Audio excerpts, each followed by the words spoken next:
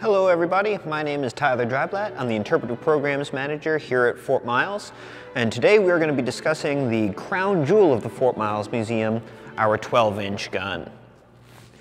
The 12-inch gun is something you really only get to see if you come on one of our tours, but with so many people stuck at home, we thought we'd bring it to you today. Unfortunately, this is not the original gun that was here during the 1940s. When the Army withdrew in the late 1940s, they took basically all of the metal in here, including the guns, and they sold it for scrap to try to recoup some of the cost of World War II. So almost all the guns you see on site today we got from the Navy. They're the same time period, they're the same caliber, they're just slightly different models. Something else that wouldn't have been here in the 1940s is the big glass front. This gun needs to be able to move in order to aim, so you can't have anything blocking that off. That means as hot or as cold as it was outside, that's as hot or as cold as it was inside. This wasn't necessarily the most glamorous of home front postings. In the winter you have to deal with the wind and the snow, in the summer you've got the sand and the bugs, but it was a very important posting. If you wanted to fire this gun, the first people in the room would be the shell team. They'd come in with their artillery shell in a pulley system attached to this railing we see above us. They would bring that shell into place and lower it down into what's known as the shot cart. The shot cart would line the shell up with the barrel, making it really easy for your ramming team to go ahead and ram that shell home where it needs to be. Once that's done, your shell team would get out of the way because hot on their heels comes the powder team with their powder tray. Your powder team would line your tray up with the barrel, and again, that would get rammed home. Once shell and powder are in there, it's time to seal the breech.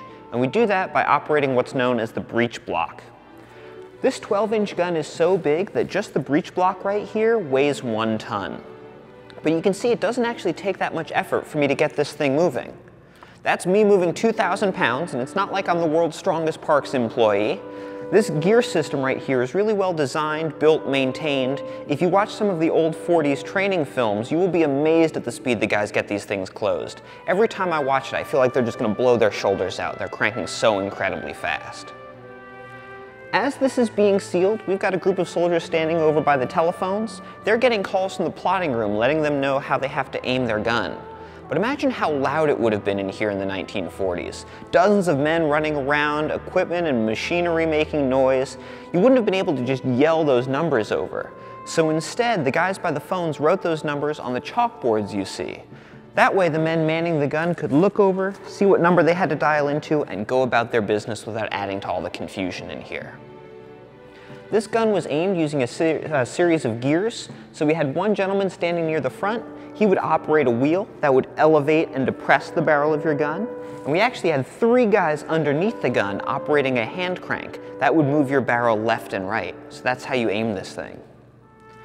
Once you're loaded and aimed, it's time to fire. Your triggerman would normally fire this gun by pushing down on a big lever. That lever would complete an electric circuit, the circuit would throw a spark onto your powder and set off your gun. So electricity was very important to Battery 519. But let's say for some reason the electricity wasn't working. We could still fire this gun off. In that case, your triggerman would take a big long piece of rope called a lanyard. He would attach it to a little device called a friction primer sitting up here. He would then step out a couple feet, wind that lanyard around himself, and give a good sharp turn. And the force of his turn would engage the friction primer, kind of like flint knocking against steel, manually throwing a spark onto the powder that would then set off your gun. Either way he does it, I feel pretty bad for the triggerman because hearing protection wasn't mandatory or standard until 1953. During World War II, when you fired off this gun, you turned your back to it, you covered your ears, opened your mouth real wide, and you hoped.